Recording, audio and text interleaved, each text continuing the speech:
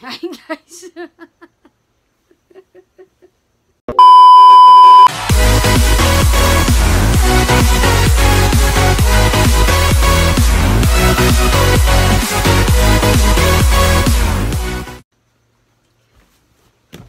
Hi guys! My name is Sandy and this is unboxing of H4 3-axis handheld gimbal.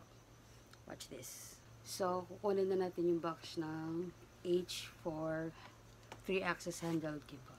So, may nag-aayos talaga yung girlfriend ko talaga nag-aayos. So, kukunin na natin siya. And, ito yung box. Bigay sa akin ng kuya ko noong umuwi siya galing ng Bahrain.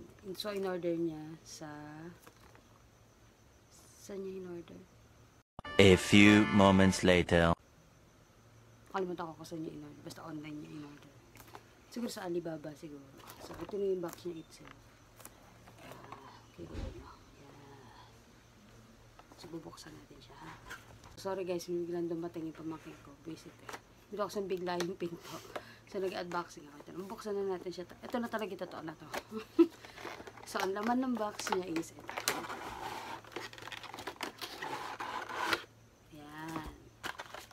Yung manual niya. Makikita niyo. Hindi pala siya naka-ano. Wait lang. Ayan. Lukot-lukot na siya. Ito, ayan. Yan yung ano niya. Ano tawag dito? Manual. Ayan. Nahiya talaga siya. So, ito lang.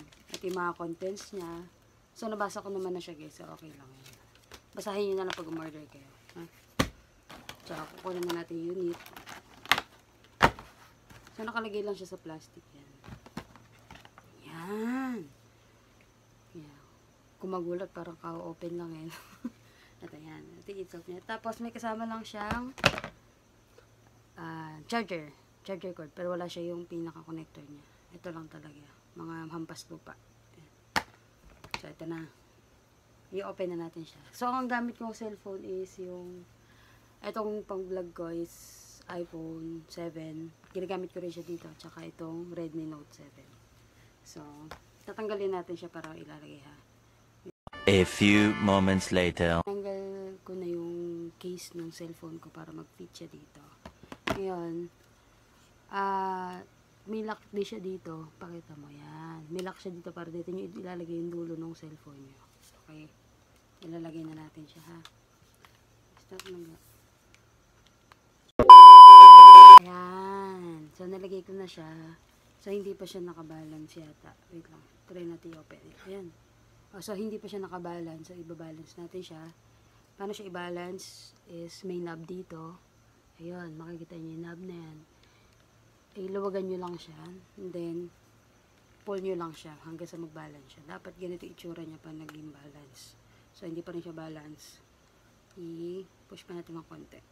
Yan. Ganito dapat ang itsura niya kapag nag-balance na. Tapos, higpitan na ulit natin. Okay? So, ang features lang nito is itong joystick, yung on and off button, shutter, then yung 3 modes niya. Okay? So, i-open na natin siya. So, hindi pa siya naka-facing sa akin. Pindutin lang natin to na yung on and off button ng mga 3 seconds. I-hold lang natin. Yan. Yan! So, nagkusa na siya. So, nakaharap siya ngayon sa camera. So, hindi siya gumagalaw kasi nakalock siya.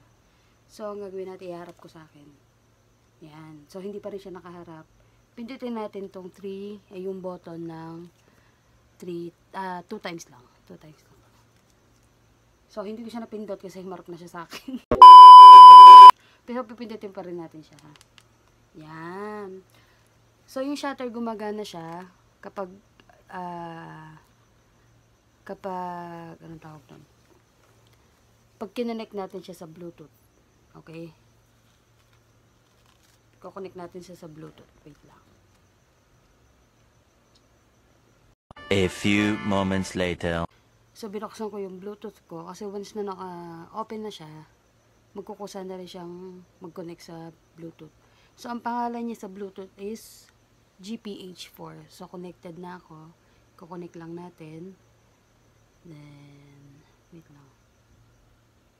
Yan, connected na ako. Punta natin sa camera. So, wala siyang app kagaya ng mga Shein tsaka DJ Osmo. Kagaya ng mga ibang mamahaling, mamahaling gimbal. Wait lang. Punta tayo sa camera. Iharap ko sa inyo, ha. Iharap ko sa inyo. Ayan. So, may 3 mode siya. Yung lock mode, which is hindi siya umaalis sa subject. Ayan. Hindi siya umaalis. Tapos yung pangalawa is semi-follow mode. Ayan. Sinusundan niya lang yung galaw nung may hawak. And then, yung susunod is yung pangatlo is full follow mode. Ayan. So, sinusundan niya talaga yung may hawak nung wait, pinagkatawanan nila ako. May hawak nung gimbal. Sorry, guys. Ayan. So, guys, may mga sample video ako. Tignan nyo na lang kung alin mga yun, ha.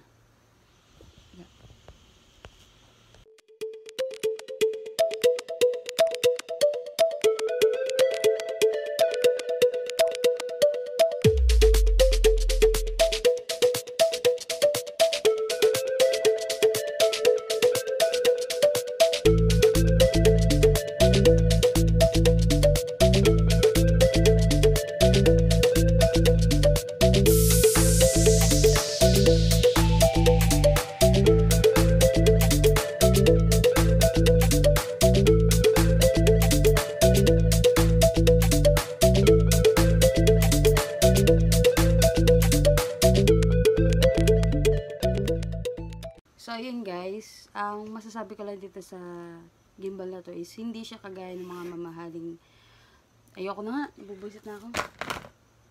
Tawa naman ang tawa. Game na!